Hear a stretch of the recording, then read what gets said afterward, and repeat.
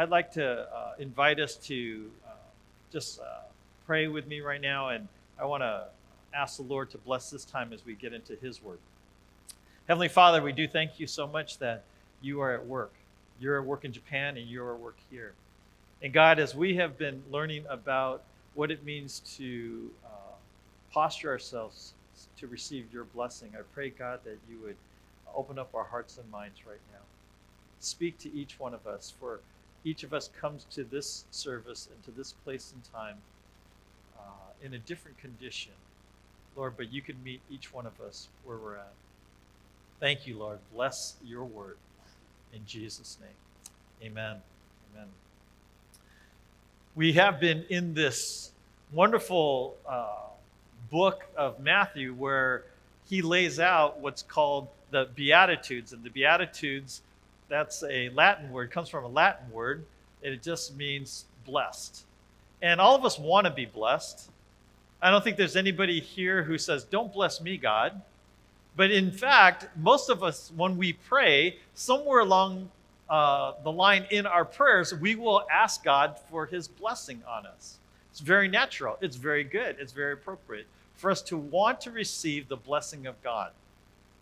When you look at the Beatitudes, though, they kind of surprise us in that we would not think that those who are, for example, poor in spirit, or those who mourn, or the meek, or those who hunger and thirst for righteousness, or even the merciful would be blessed. And yet, those are the people that it says will be blessed by God.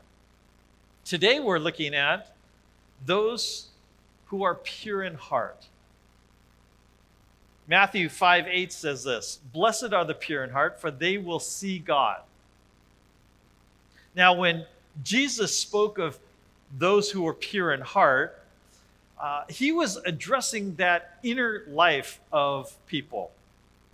It's not the outward actions that's in view right now. It's that inner part of our lives. It's that part of us that has to do with the way we think, has to do with the things that we feel, has to do with the motivations of our heart, why we do the things that we do. To be pure means that we are clean. There's no division. There's wholeness there within our hearts. To be pure in heart means that we are guiltless before the Lord. Now, as we think about this idea of being pure in heart, what I want to focus in on is a couple areas of that inner life of ours. The first one I think that's significant is for our thought life. How we think. Because how we think will go a long way in determining our emotions and our actions. Purity in our thought life is what I'd like to focus on right now. And there's a verse out of Philippians 4:8 that I think is very significant for us to capture.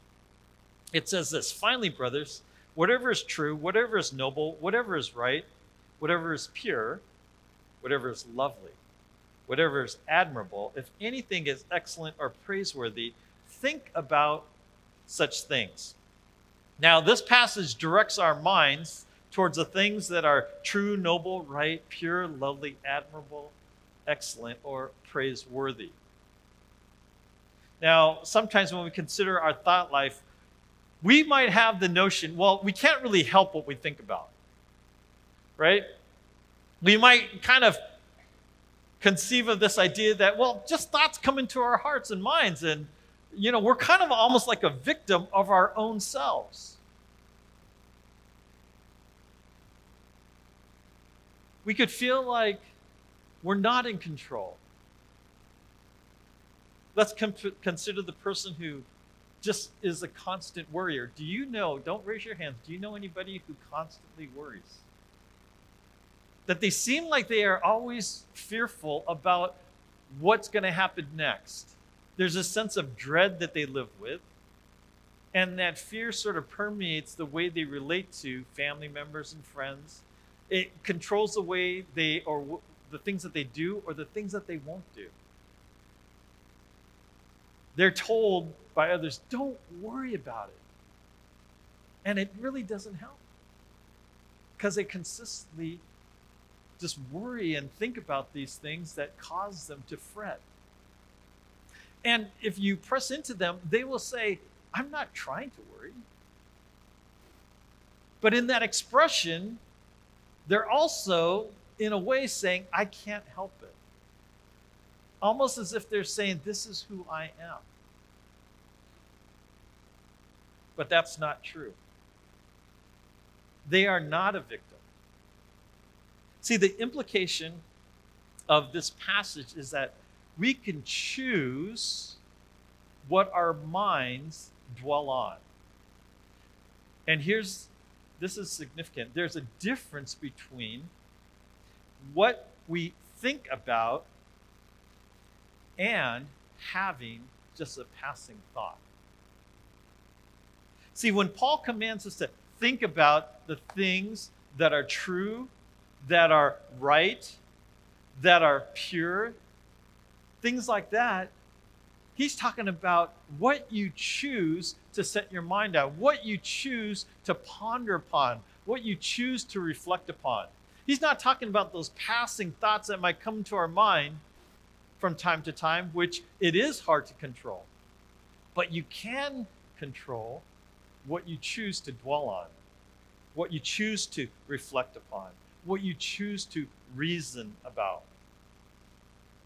I think it's funny or interesting that Paul doesn't command us to not think about all the negative things all around us. I mean, have you ever tried not to think about something? It just doesn't work. Like, for example, I want us right now not to think about Rudolph the Red-Nosed Reindeer. Don't think about it. Don't think about the red nose. Don't think about him flying in the air. Don't think about him flying, leading the sleigh and all that. Don't think about Rudolph. Don't think about the song that's about him. It just doesn't work.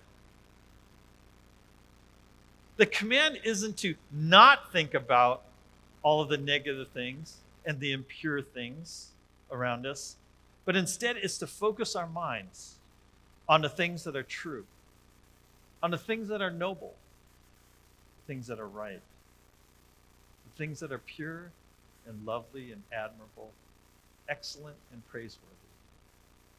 Those are the things that the Lord tells us to focus our minds on, to reflect upon, to mull over.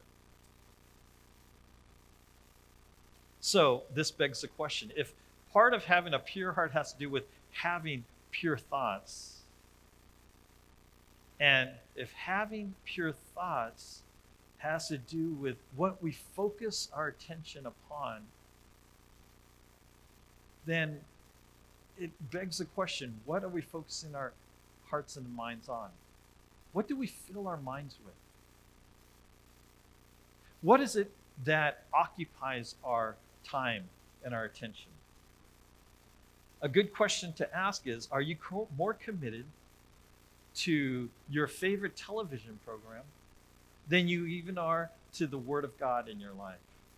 See, because the Word of God, it fills us and causes us to focus our attention on the things that are true, the things that are noble and right, the things that are pure and lovely and admirable, the things that are excellent and praiseworthy.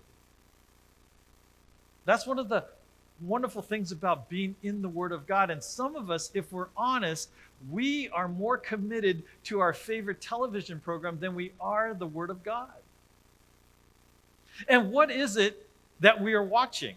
Let me ask that. Think about that. Your favorite program that you watch most faithfully, what does it promote? We talk about those who worry, to those who feel like they're going, the shoe's going to drop or something dreadful is going to happen. And then you press in a little bit, and what are they feeding their minds with? Well, shows that depict a lot of murder, kidnapping, rape, all sorts of immorality. And this is what we're feeding our minds. And then we wonder, why are they so worried that something bad is going to happen? Well, it's because what they're being fed constantly are things that are happening that are terrible. Because we're choosing to fill our minds with those things. Here's a great question. Do you feel better or worse after watching what you watch? Do your viewing habits, do they desensitize you to the things of the world and even other people? Do you find yourself, after what you are exposing yourself to, more helpful? Do you feel yourself being more hopeful, I should say, or more fearful? There are people who don't realize the impact that what they're taking in has on the purity of their heart and their thought life. Some of you say, well, I don't watch TV. Okay, maybe you're a reader. What are you reading? If you look at the overall scope of the things that you take in through your reading, are those things that are true and noble and right and pure and lovely and admirable, excellent and praiseworthy? Are those the types of things that you are taking in? How about your conversations? In your conversations, do you speak of the things that are true, noble, and right? What if everyone in this service, if we all made this conscious choice to talk about someone else, but you could only say that which is true and noble and right and pure and lovely and admirable and excellent and praiseworthy about that other person? Let's just say you made this conscious choice that when you left here, you're going to speak about somebody else, but only say those things. Wouldn't that be amazing? Wouldn't that be cool? If that was the choice we made, to dwell on those things that Paul commands us to dwell upon.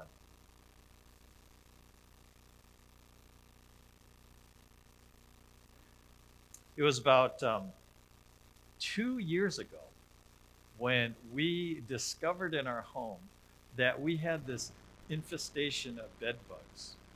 It was horrible. It was horrible. If you've ever had bed bugs, it's terrible.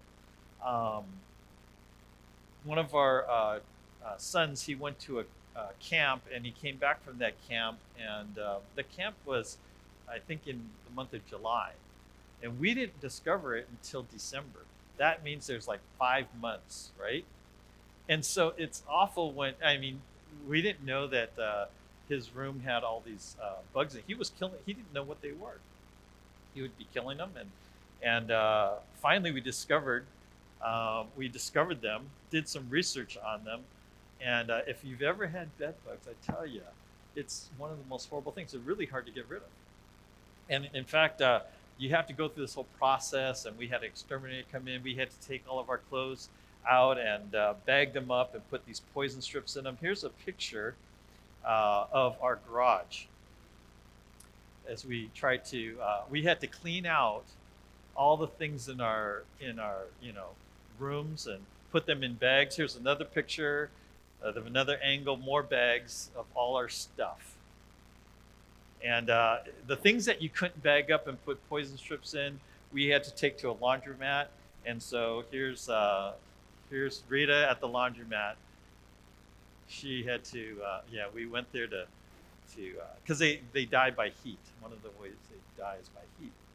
So we had to take a lot of the bigger items there. You don't want bed bugs. It's terrible. And when we think about it, there's fear in that. Oh my gosh, did we get them all? There's shame in that. Oh my goodness, what people are going to think we have this sort of disease or something, that they won't want to be around us. There's all sorts of fear and shame and all that comes with that, right? Also, during that time, Praise God.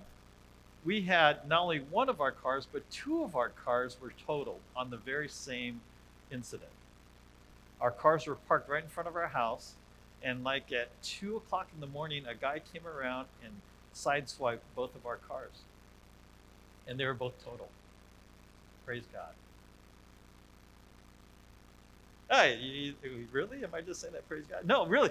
See, because when I think about the bed bugs, I think about, you know what? That was awful. I wouldn't wish that on anybody. But one of the things that came out of that was we got rid of a lot of junk. I mean, we decluttered that house, and that was needed. And our house was about 30 years old, and, we had talked about, getting a new carpet and fixing it up and doing a little remodel. And it was one of those things where you talk about, you say, yeah, we should do that someday. And someday never comes, right? It's always like, yeah, we should do that. And yet, because we had cleaned out our house and everything was in the garage, we decided this is the day. We're going to do this thing because we don't want to have to move this stuff twice.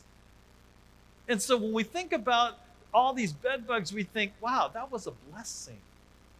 There was something good that actually came out of that. When we got our cars sideswiped, we lost 2 vehicles. But someone actually then gave us a car. We got a new used car from that. It was perfect timing for us. It was so fun. And then I went out, and because of the insurance proceeds, I was able to go out and buy a little Honda Civic. It's a stick shift. I get to pretend I'm like 16 again, driving my stick shift. What a blessing.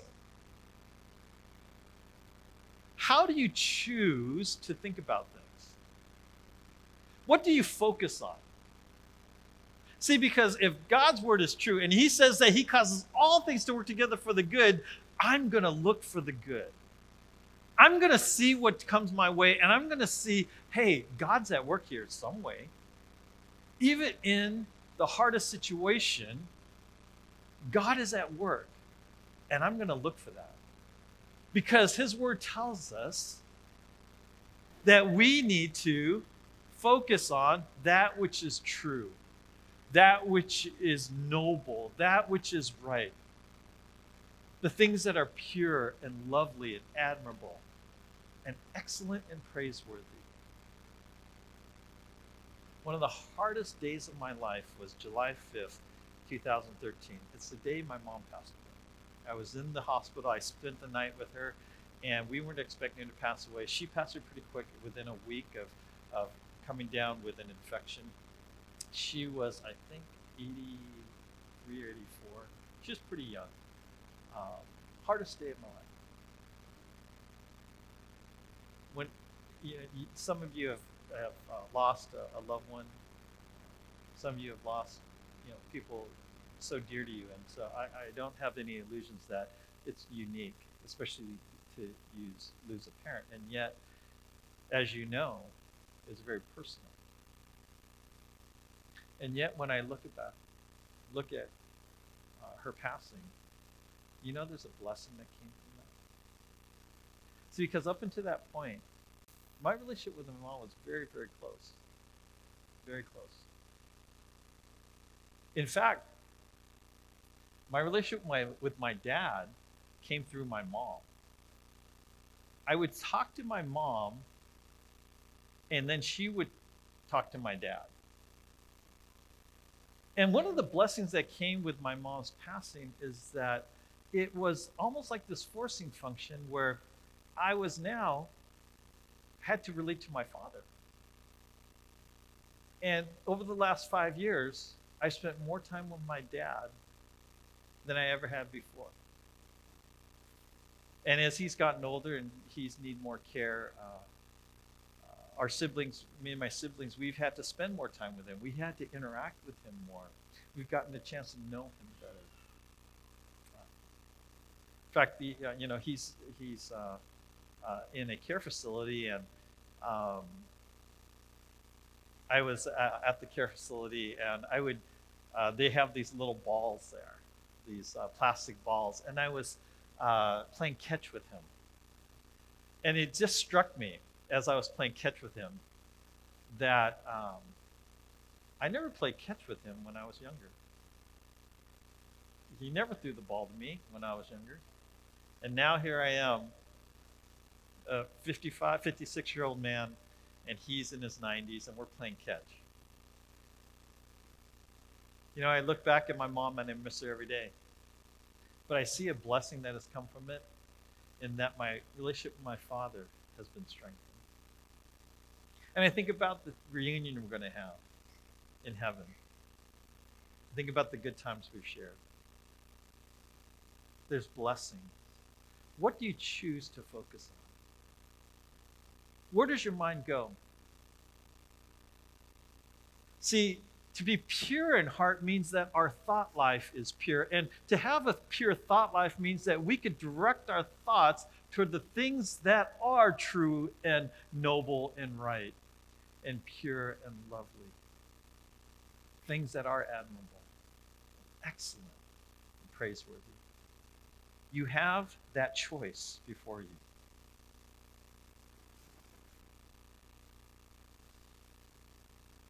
Purity is not only about the things that we think about, but it also has to do with the motivations of our heart. Why we do the things we do. In Philippians, we read this: "Do nothing out of selfish ambition or vain conceit, but in humility consider others better than yourselves. Each of you should look not only to your own interests, but also to the interests of others." See, those who are pure in heart do the right things for the right reasons. There's nothing wrong with looking out for your own interests, but the command is to also look out for the interests of others. There's nothing wrong with being ambitious. The question is, why are you ambitious? What's driving your ambition? See, some people are driven to get ahead, but they never stop to ask the question, who are you trying to get ahead of? See, because if your goal is to get ahead of so-and-so, to prove that you are somehow better than them, that is a selfish ambition. That is a vain conceit. There's nothing wrong with advancing yourself. There's nothing wrong with seeking a promotion, but the question always is, why are you going for that? Is it to stroke the ego, or is it you're going for it because you want to do excellent work? See, God doesn't just care about the outward things that we're doing. He cares about the motivations of our heart. And it's good for us to ask ourselves, what's driving me? Am I in some sort of strange competition with somebody else that I have to prove myself, to show myself to be better than them? Am I driven by that? Or am I driven by the fact that I just want to honor the Lord? And I want to use whatever influence He gives me in the promotions He might send my way so that I might influence others, so that I might be a blessing to others. What is at the heart of what you do? See, to be pure in heart means that we ask ourselves these questions, that we look at the motivations of our heart. See, to be vain, to have vain conceit, isn't just when we look in the mirror a little too long. It is the emptiness or the unfulfillment that comes when we seek our own glory. When we want to look good in the eyes of people, instead of desiring, most of all, that people see the Lord, that people see Him through our lives. Again, we turn back to Matthew 5:8. Blessed are the pure in heart, for they will see God. This beatitude for a Jewish person who would have read this, he would have understood it and seen it as a fulfillment or an expression of what's found in Psalm 24. Psalm 24, verse 3 and 4 says, "Who may ascend the hill of the Lord? Who may stand in his holy place? He who has clean hands and a pure heart, who does not lift up his soul to an idol or swear by what is false." We sing a song that has to do with this. The beatitude is right in alignment with this psalm. And this psalm expresses the holiness of God. And it's only the pure in heart who could approach God. But we have to remember that the beatitude describes what life is like in God's kingdom. And we need to be careful not to think that somehow we will see God because we've earned the right to see God based on our own purity, because of our own purity of thoughts and our own purity of motives. Instead, it's only because Christ has already washed us. He's cleansed us. He has purified us, that we could stand in the presence of God. When Peter stood before the church leaders in Jerusalem to explain how God had opened the door to the Gentiles to receive God's gift of grace through faith in Christ, he said this in Acts 15, 8-9. "God, who knows the heart, showed that he accepted them by giving the Holy Spirit to them as he did to us. He made no distinctions between us and them, for he purified their hearts by faith." See, it's God who purifies our hearts. And it's because of what he initially does for us that we could then present to him a heart that is pure. How does that work?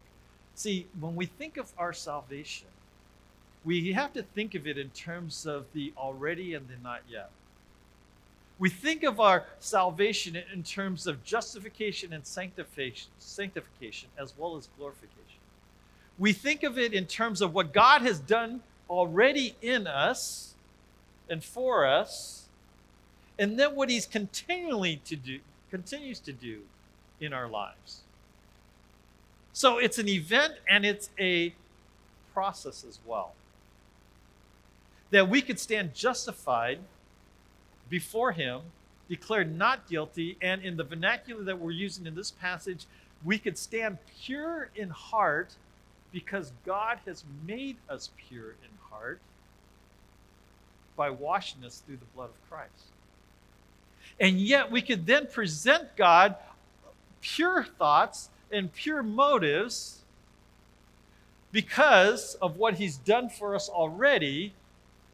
We can now grow into this idea that our thoughts are directed toward the things that are pure and lovely and right.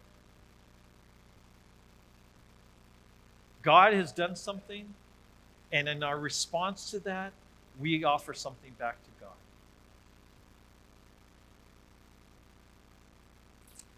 So how do we go about presenting God a pure heart? Well, for some of us, our hearts right now need to have that initial purity that only comes by placing your faith in Christ. So if you haven't made a decision to follow Jesus Christ, if you haven't opened up your life and heart to him, the response today is to say, "Yes, God. I know my heart. I know that it is not pure." And that's not surprising. That's just speaking the truth.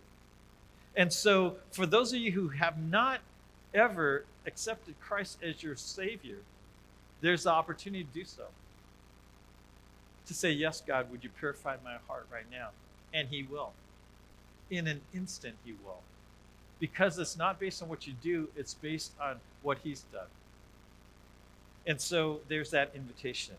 And for those of us who have already received that initial purifying of our heart, now how do we walk in purity? What can we do to offer a pure heart to God in our thought life, and in the motivations for what we do. Well, let's begin with this.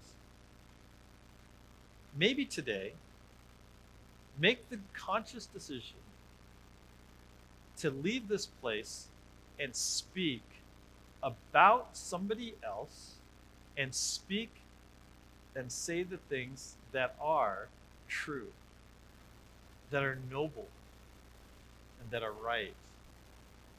Things that are pure and lovely and admirable. Things that are excellent and praiseworthy about the other person. You may think, wow, nothing comes to mind.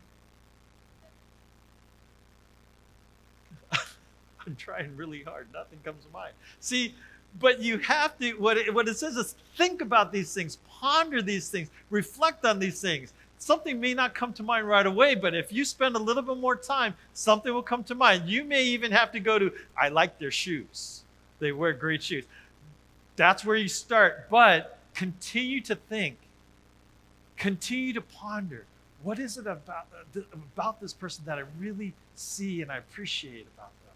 Speak those things out. Get used to exercising this muscle of affirmation. Get used to it. Practice it. Say these things. Say these things about your parents. Say these things about your children. Say these things about the person you're in conflict with. See, when you're in conflict with somebody, what we do oftentimes is we think the worst about them. We go over all their faults, all the negative things that they do. And what we need to do is just shift that and say, you know what though? There are some things good about this person. There are some things that I need to see that I've not seen and call out. I got to tell you, if you learn to do that, it could change the way you do life. It could change your heart. It changes the peace you feel in your soul. You know, there are times when I feel like I'm a victim. There are times when I'm at home and I think, why am I the only one working hard? And you know what I think? In those moments, I think, you're stupid, man. I think, wow, when I think about how much Rita does for me and my family, when I go there and start to reflect upon all that, I stop feeling sorry for myself. See, we could, it's amazing. You could do this. Things could change like in an instant if you just learn how to direct your thoughts. If you start to recognize what are the godly thoughts and what are the ungodly thoughts. And when I start going down the road of ungodly thoughts, I could recognize it and I could choose then to turn from that. Because God's word says, and if he commands us to do something, then you are able to do it under the power of the Holy Spirit. So by choosing to focus in on the things that are true, the things that are noble and right, the things that are lovely, those things that are excellent and praiseworthy and admirable, man, we could do this. And it will change everything. I'm going to invite the worship team to come on up, and I'm going to invite us to stand as we continue in musical worship.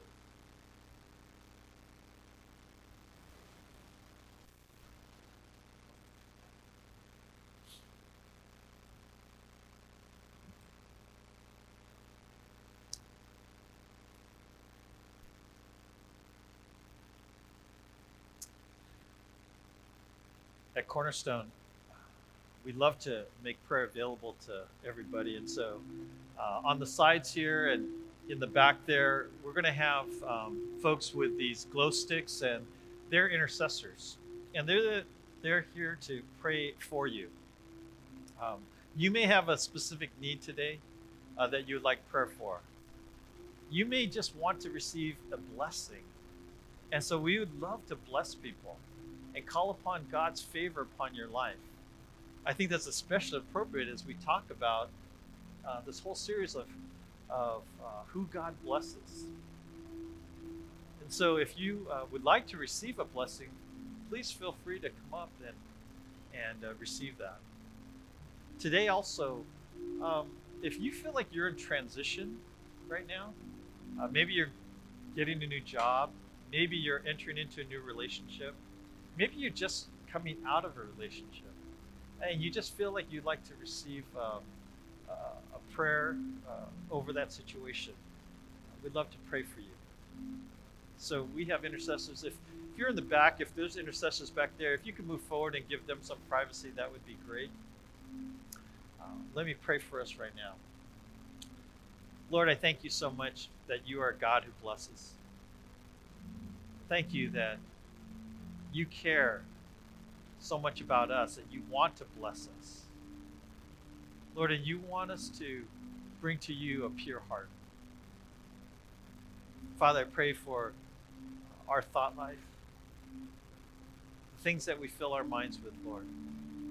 And maybe there are some things that we need to say no to. Maybe even more importantly, the things that we need to say yes to. Father, help us to fill our minds with the things that are true and noble and right. Things that are pure and lovely and admirable, excellent and praiseworthy. May these things fill our hearts and minds. And then may we speak these things out in our conversations as well. Thank you, Lord. Thank you. We do love you. And we want to offer you a pure heart. Thank you in Jesus' name. Amen.